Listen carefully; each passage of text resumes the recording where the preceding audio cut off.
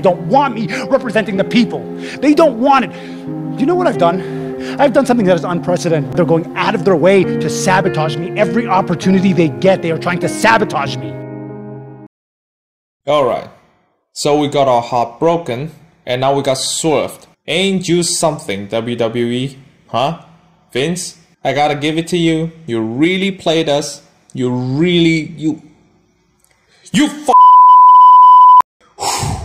Okay, let's calm down and talk about this like civilized people.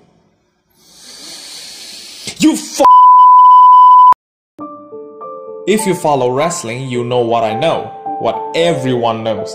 The journey of Cody Rhodes. Heck, they even named this rivalry All Roads Lead to Roman.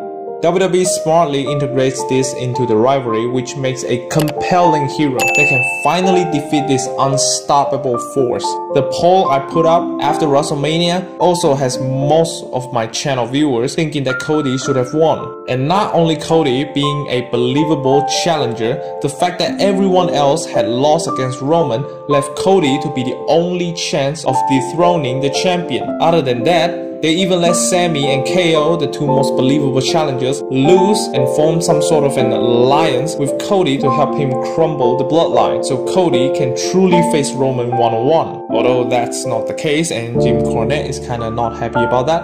But whatever, it's Roman. We hate him. We're supposed to. He's a heel. Cody himself resurrected his career and found career redemption. He is now probably one of the best wrestlers right now. Every time he appears, he keeps people's eyes on him. Every time he speaks, he keeps people's mind on the promo. Every time he wrestles, he keeps people entertained. Putting Sami losing aside, Cody is the right guy at the right time at the right place. All the stars are aligned. Every part of the journey leads to this one rivalry, one night, one match. There is no other option.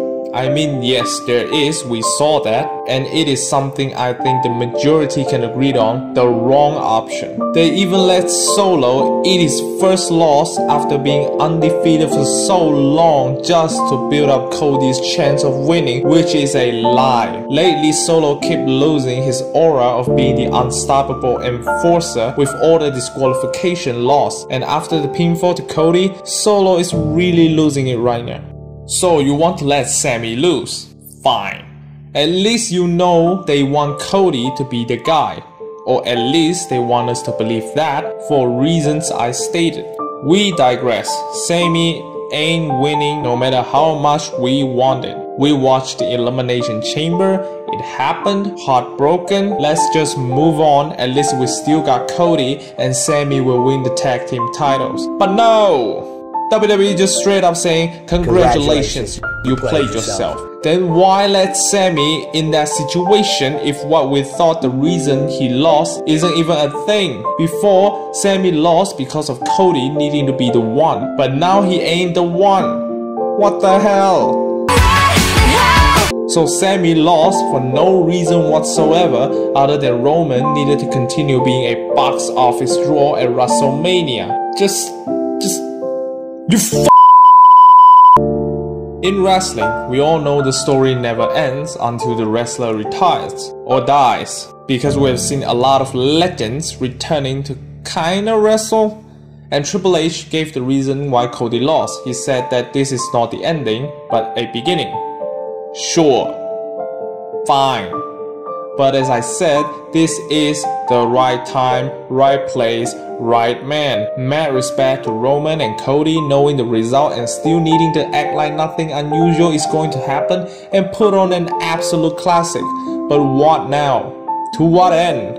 Cody being one of the names on the long defeated list is really gonna help build up Cody's story any further, because we all know it has finished build up. The story starts with him joining the WWE all those years ago, to him leaving, reinvented himself, changing the wrestling game, returning as a better man. This is the payoff. It's like a really good movie. We were in the middle of the third act, right before the climax was about to happen. The movie stopped, and the director wanted us to watch another anthology film that will further the story. Then we get back to the climax again.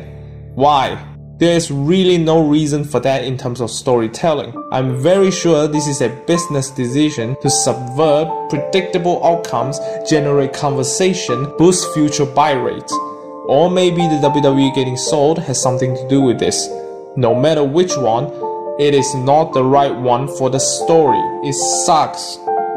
To end this video on a positive note, not sure if I can, but I'll try. Okay, so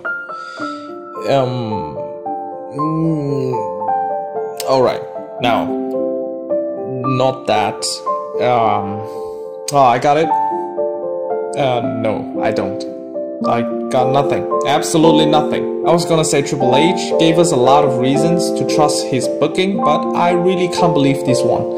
No matter how bad of a booker, no one will book something like this. And no matter how great a booker Triple H is, at least for now, I don't see how he can turn this giant loss into something even bigger and more impactful. I just can't. Maybe I'm a fool.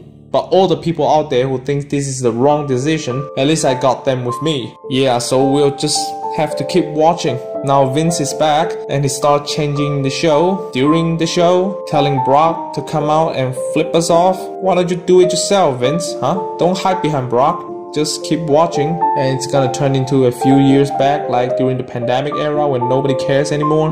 It's just 3 times, 3 consecutive challenges. Drew McIntyre, Kevin Owens, Sami Zayn all got screwed just for Cody, and now Cody got screwed either, which makes the previous 3 got screwed even worse. What the hell?